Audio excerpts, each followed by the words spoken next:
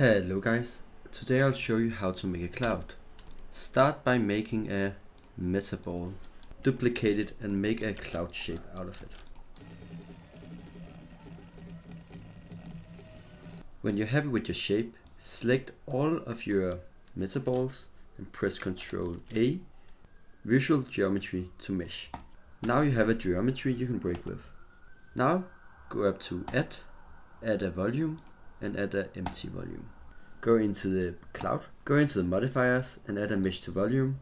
Select your object and hide your meta balls in the viewport.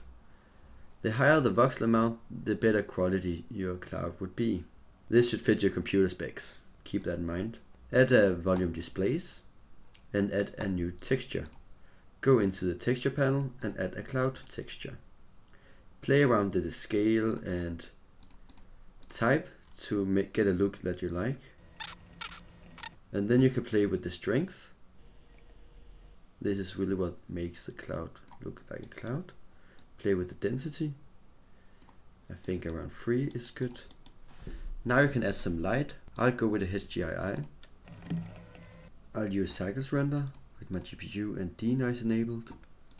Going into render view and turning on transparency. I can see my cloud. Now it's just about tweaking your desired look.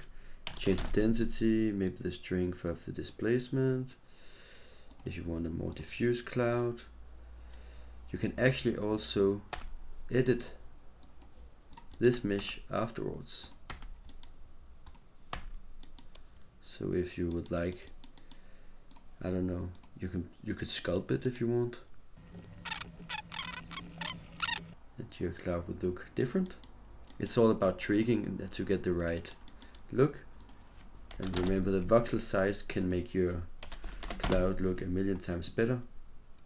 But watch out for the amount of voxels you use, because your computer will get very slow very fast. Thank you for watching. I'll see you again very soon.